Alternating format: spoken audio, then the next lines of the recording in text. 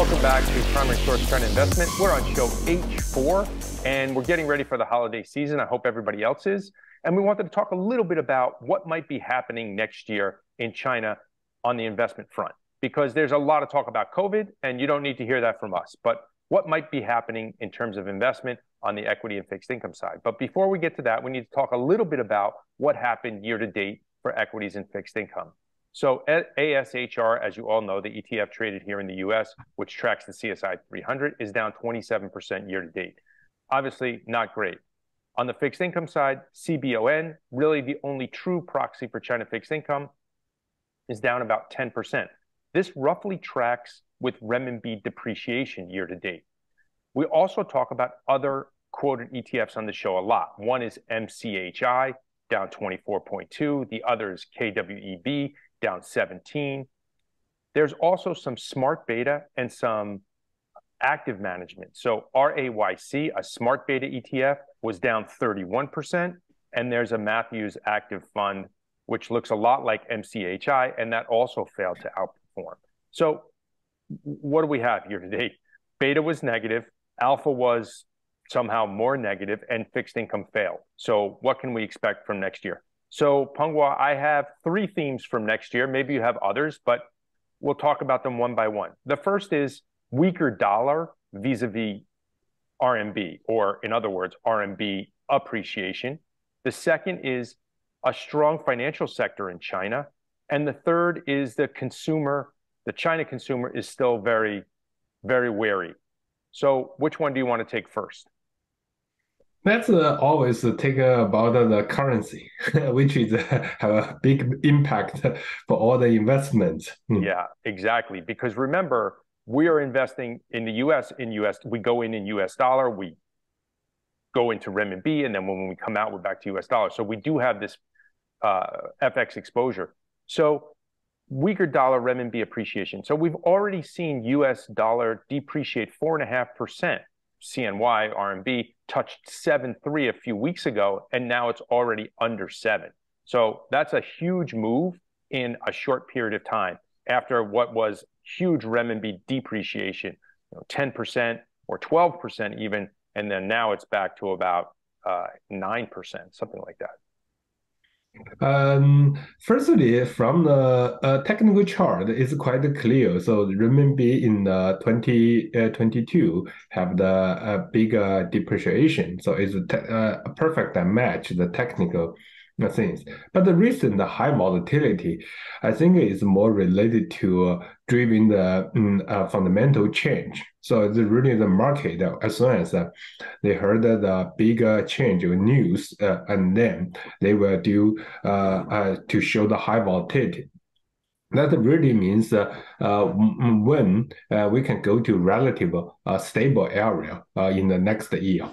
So that is we are looking for. So in that relative stable area, that probably means is a fair exchange rate accepted by all the domestic and the international society. So that will probably keep a relevant stable environment to do the investment. So that's the first things that I want to see.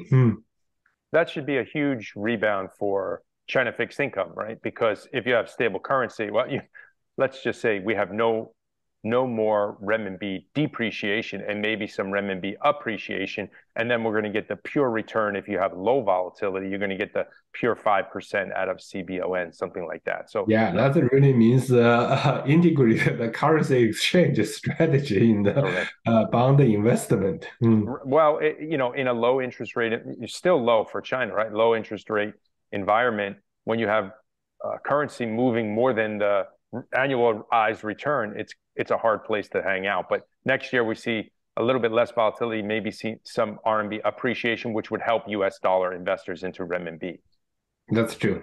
So the second is let's take the financial services sector in China, because again, my personal opinion, there's a lot of places you can hang out if you want to buy equity. You can buy China Merchants at a 7 PE and a 4% dividend yield. You can buy ICBC, similar 4 PE, 7% yield. Ping An, huge financial services entity, it's an 8.6% PE, yield of dividend yield of more than 5. So there's a lot of areas. And then you're going to have the end of tightening for China on the PBOC side. So financial services is probably a good place to hang out. And also you have a lot of the, I won't say the property developers have reached a solution, but there's at least less downside facing the property developers going forward.